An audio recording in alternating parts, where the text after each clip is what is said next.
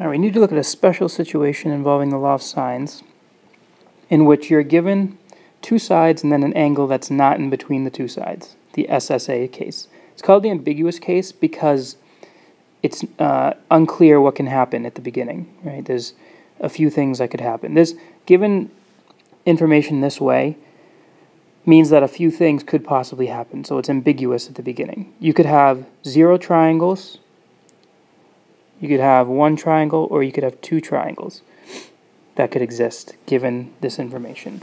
So we're going to look here at what would happen if no triangles were possible. So let's say that you're told, in the problem, angle A is 30 degrees. Side A, let's say you're told is 2, and side C is 8. And so I have here like the beginnings of a triangle. It's not completed. If I put angle A here and put angle B here, now I know angle A is 30 degrees. Put that there.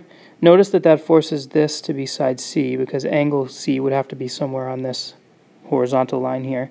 So the side opposite it would be this side here. So that's 8. And if side A is 2, that means that the side I'm going to have to draw from angle B to angle C. So again, like angle C is supposed to be here somewhere, but we don't know where on the line it should be. But that means side A I have to draw from B down to C. Now it doesn't take a leap of imagination to see that it is completely possible that this side, the information you're given, for instance, we're given that A is 2, might be too short to make it. So like let's say 2 only got you there. Well then no triangles would be possible, right? Like if that's 2, it just didn't reach. Then you're not going to be able to form a triangle. So if this was the information you were given, you wouldn't have been able to draw a triangle. I mean, no triangle would have existed and you can't solve for it. Okay, so visually this is what happens. I mean, you're given a scenario and you just, no matter what you do, you couldn't, the side is too short, that 2 is too short. You won't always have a diagram in front of you, so I want to show you what happens in the algebra that helps you identify that no triangle is possible. So let's say you're given this situation and all you're looking at is that. You notice I have all the information for A, so I'm going to use the law of sines. So you say, okay, well that means that sine of 30 divided by 2 is equal to sine of angle C divided by 8. Use cross multiply to start solving.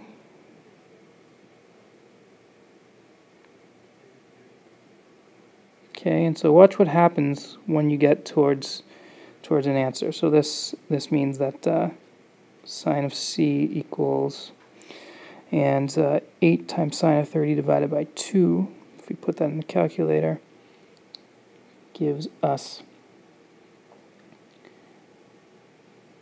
2. Now, if you don't realize it at this step, you will in the next step when you're trying to solve for angle A, but you might notice in this step that this equation has no solution because the sine of an angle can never be greater than 2. So you're not going to be solving for angle C. And if you took it the next step, you would have found that C equals sine inverse of 2 has no solution, right? That does not exist. So it's there in the algebra that you recognize, oh, 0 triangles are possible here. Okay, this triangle cannot exist. Given this information, this triangle cannot exist. So in another video, we'll look at the other possibilities.